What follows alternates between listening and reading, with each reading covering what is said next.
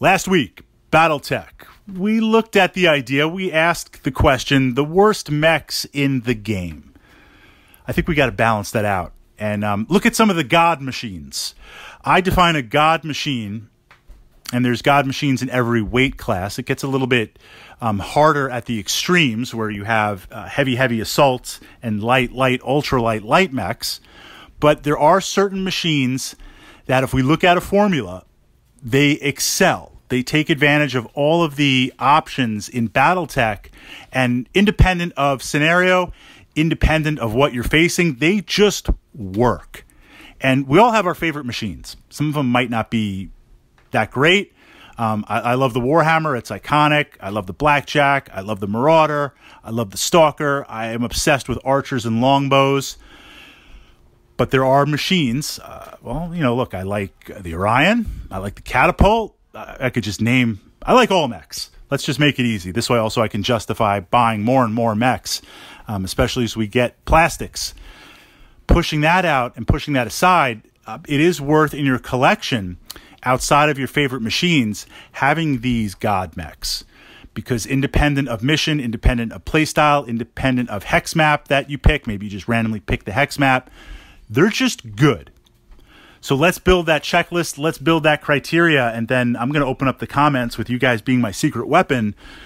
Do you agree with my assessment, my formula here? And if so, or if not, machines that you would classify as this kind of godhood status. It's not always battle value. Battle value that's spent on stuff that is the most efficient is going to be lower than certain mechs that have a little bit of everything. But we can't always go by battle value, because you could have a high battle value machine and it is brutally efficient.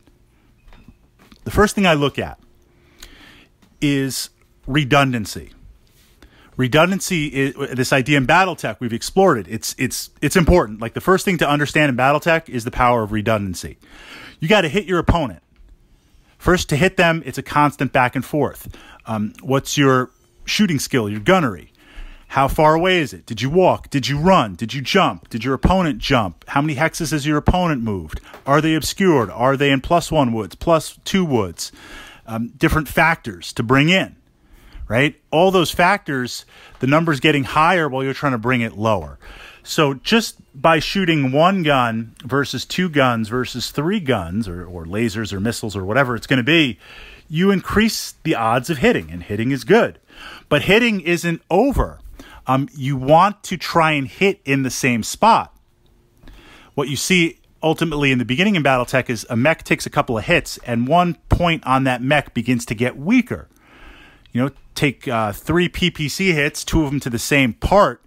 That part is now significantly weakened. And that's what you want to hone in on. So now my facing, I'm going to try and isolate that area, left facing versus center versus forward. You might try to turn your mech so this way you protect that. I mean, there's this back and forth.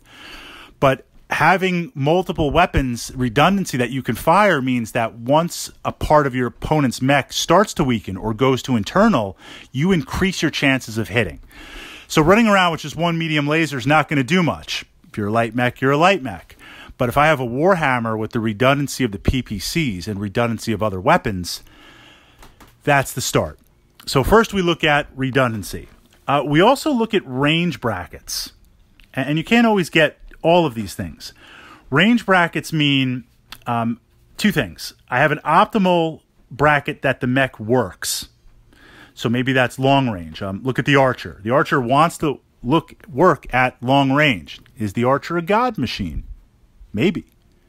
Maybe not. It has the LRM-20s, or for the lulz, I do play the variant from time to time with all of the unguided rockets and just mash those buttons as much as I can. But looking at the stock version, you've got the 20s. That's the first range bracket. You've got 20 packs dealing the most damage, getting the most spread.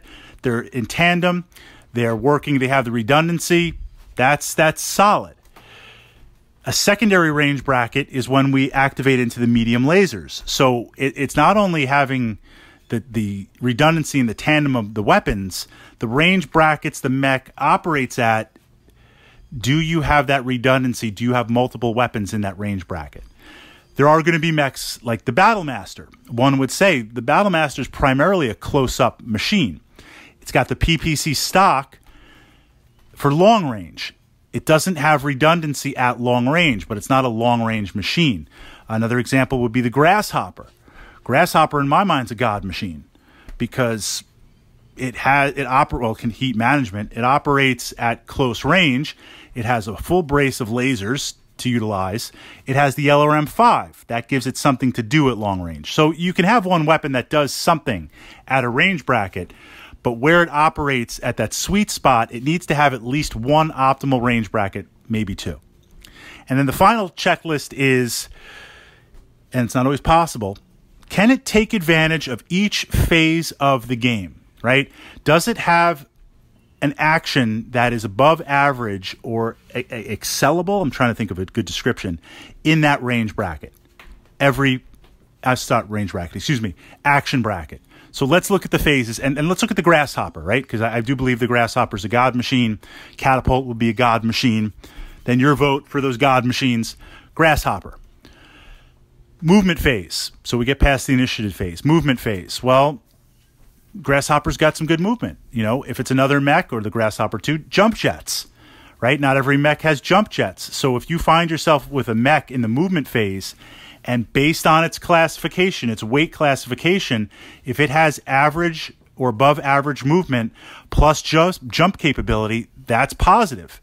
You know, light mechs are supposed to be fast. Irby's not fast. So he's already got a strike against him. Second would be, obviously, the shooting phase. Does it have multiple range brackets? Does it have redundancy? Does it have unique things that it can take advantage of? Like the Archer could indirect fire. Might not be effective. You got to have a spotter. You got to have other things. It could work in that way. If you're playing with tech periods and different rules, autocannons, different ammo, missiles, different ammo, those are all pluses. You're taking advantage of the most options to leverage the alpha in the shooting phase. And then we get into the physical phase, right?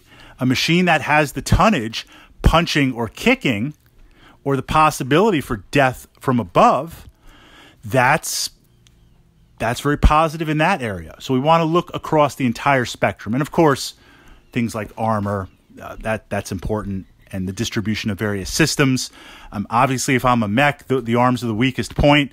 If the majority of my weapons and profile is loaded up in those arms, then, you know, that might be a problem. Something like the Awesome, the locations, the Awesome is an awesome mech, those locations, yes, you've got the PPC in the arm, and that could get blasted off. And it always often does. But then you've got left torso, right torso, PPCs, no ammo, and you've got a slab of armor in front there. That's potent. That's a lot to break through. So that, based on the physical structure, if it takes advantage of the physical structures, you get a plus in that category too. I feel a little bit better because I know in looking at worthless machines, and I have a lot of worthless mechs. They're quirky. I love them. They're not the best. We play the narrative. I mean, Irby and I play the Irby with the AC-20. I play that variant. That's like taking things down a little bit. But pushing that aside, if we're looking just pure meta, just crunching the numbers, kick that narrative out the door, right? Battletech, the role-playing aspect, kick it out. Not in there. We're just looking at it. What is your checklist for god machines, and what mechs are on your list? Or in the comments section, I should say. Because maybe I've got to justify a new mech purchase, exploring this idea of god machines.